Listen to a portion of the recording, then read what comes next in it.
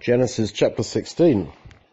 Now Sarai, Abraham's wife, bore him no children. Now so many of the faithful people we meet in the Bible had this problem, that they couldn't have children.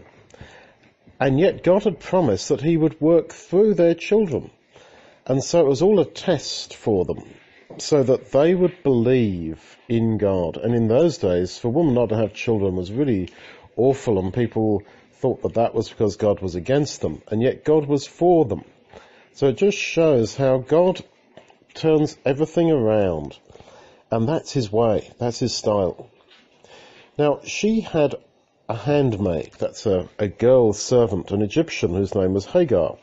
Sarai said to Abraham, "See now, Yahweh has restrained me from bearing." So she recognized that this was God, not demons or some big monster up in the sky called Satan. She realized, like Job did, that we receive both good and evil from the hand of God. So please go into my handmaid. It may be that I will obtain children by her. So she's saying to Abraham, why don't you just have children by my girl servant, and then they could sort of be counted as my children. Abraham listened to the voice of Sarai. Sounds a bit like Adam listening to the voice of Eve. Because this wasn't really right. Him and Sarai should have had faith that God really would fulfill his promise, rather than trying to fulfill it by a man going off and having children by another woman. That's not really what God wanted at all. Sarai, Abraham's wife, took Hagar the Egyptian, her female servant, her handmaid, after Abraham had lived 10 years in the land of Canaan, and gave her to Abraham her husband to be his wife. He went into Hagar, and she conceived. When she saw that she'd conceived, her mistress was despised in her eyes. Sarai said to Abraham, "This wrong is you. I gave my handmaid to you, and when she saw that she'd conceived, that is, that she was pregnant, I was despised in her eyes. May the Lord judge between me and you." Now that seems so unfair to say that. This is all your fault. Now Abraham could have said, but whose idea was it in the first place? It was your idea in the first place. And you see also how this kind of thing just doesn't really work out. Because if we don't go God's way, which is that a man should marry his wife and have children by her, and if God holds you back from having children, well, that is his hand, and we are to work with that in faith. But going off and having children by another woman, sort of in the name of your wife, even though it was her idea, this sort of thing was clearly not blessed by God. And now Sarai says to Abraham, it's all your fault. May God judge you for it. Well, Abraham said to Sarai, behold, your maid is in your hand. To her whatever is good in your eyes. Well, I don't know whether that was right or wrong.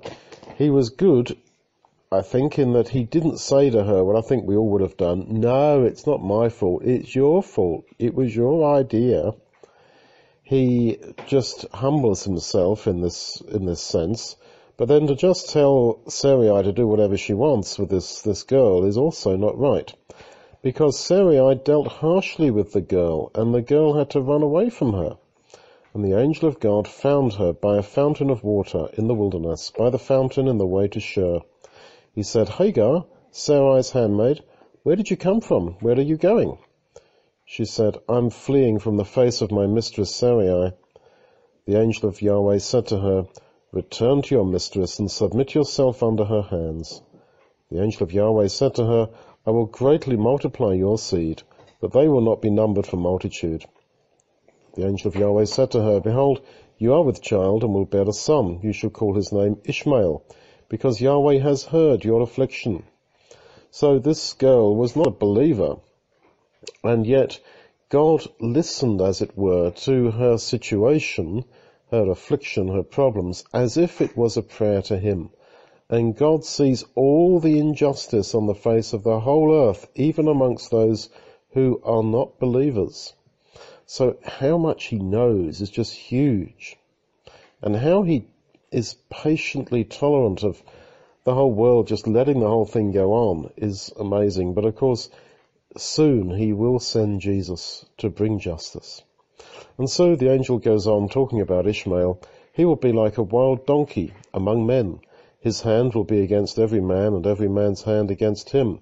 He will live opposite all of his brothers. She called the name of Yahweh who spoke to her, "You, God, see me."